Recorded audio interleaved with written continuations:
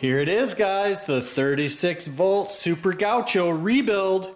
If you haven't been following, you haven't seen the other videos, I'll put those right up above. So bam, click on those and catch up, guys, because this thing is the unicorn of kids ride-ons. So it was a basket case, super sun-baked, and it didn't work because it had a defective controller.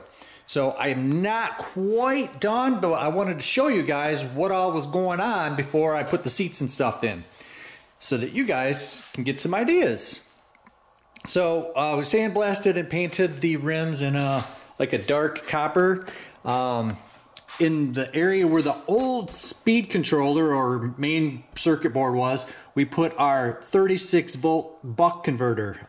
Some people call them a step down. So 36 volts comes out of the controller, but we needed 12 volts to go to the lights because we actually have working brake lights when the brakes come on. Underneath the hood here is where all the brains are. So that is a 36 volt 1200 watt speed controller. That is the double pull double throw relay in the middle there for reverse, and that is our big step down converter for all the lights and the relay coils. And over here is just a terminal strip. You could add a ton more lights if you wanted. And then if you guys can see the three 12 volt 10 amp hour Mighty Max batteries wired in series with a resettable 40 amp circuit breaker.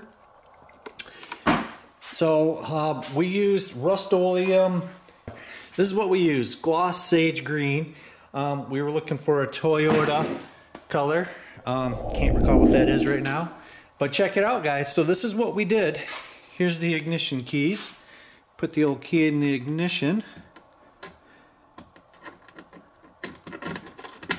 Doing this with my opposite hand.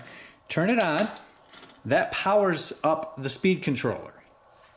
So now when you press the gas pedal just a little bit, it'll crawl. A little bit more. Medium speed. Pedal to the floor.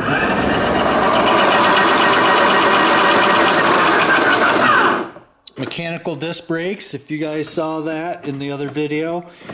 It's actually got real disc brakes. And when you let off the brakes go out.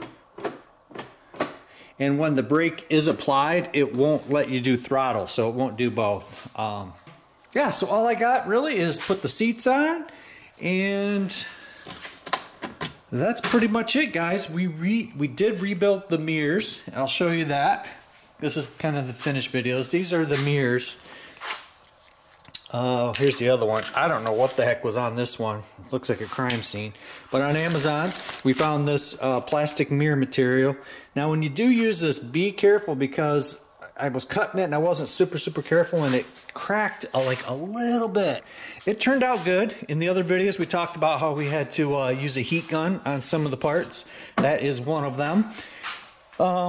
We did not have a front bumper for this, so we custom fabricated this. This is a Power Wheels bumper, and we used 1/8 inch plate with 3/4 inch square tube. That thing is a rock, and I personally think it looks a little bit better.